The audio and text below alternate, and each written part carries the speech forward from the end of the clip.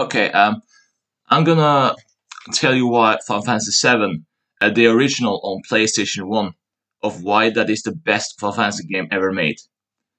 Um, and the main reason is the design is the best, and that's why it is the best game ever made in terms of the visual design of what a good Final Fantasy game looks like.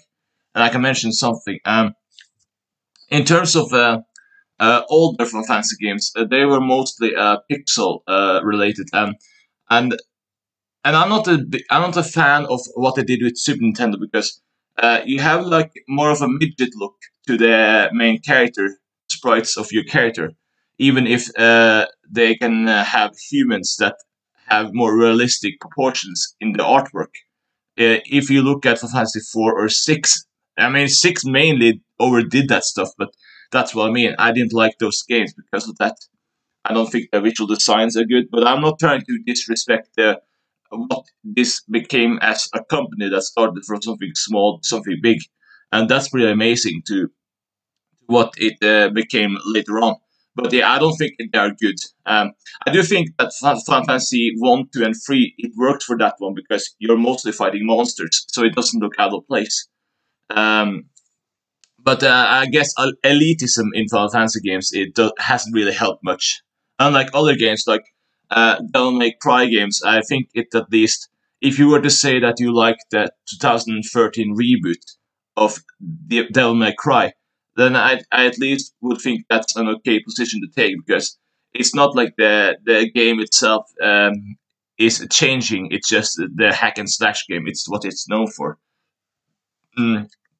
Unlike Final Fantasy games where it changes or the main idea of a Final Fantasy game is to change, and that's what they do with every game in a sense. So I guess it's why elitism doesn't really help Final Fantasy fans or the games, at least in terms of what I have experienced with this series. But yeah, but just personally, I don't like 4 and 6 the way it looks.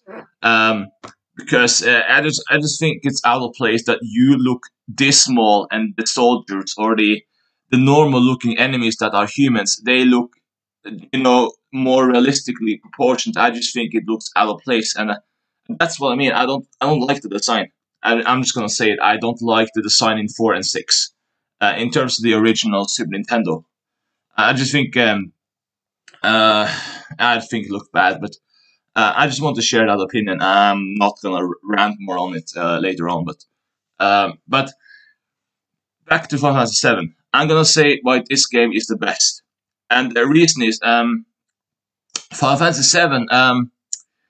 In the overhead view, you actually look like Lego characters, but in battle, you look realistic, and that's the beauty of Final Fantasy 7 is the limitation there is used correctly in terms of the PlayStation 1 game.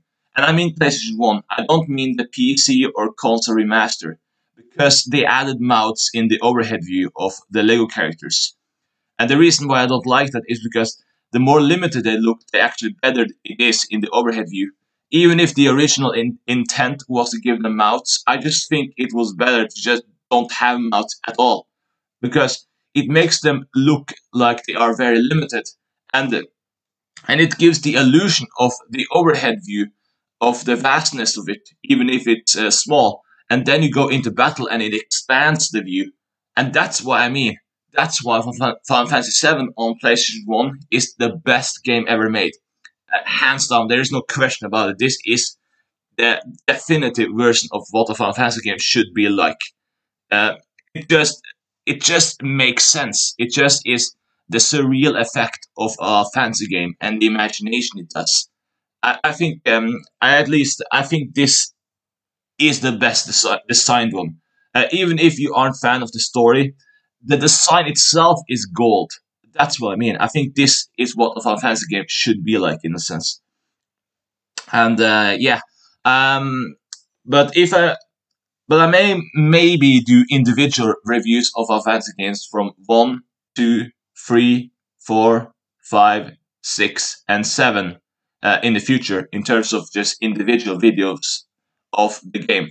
But I just want to give a reason why Final Fantasy 7 is such a great game. Thank you for listening and bye.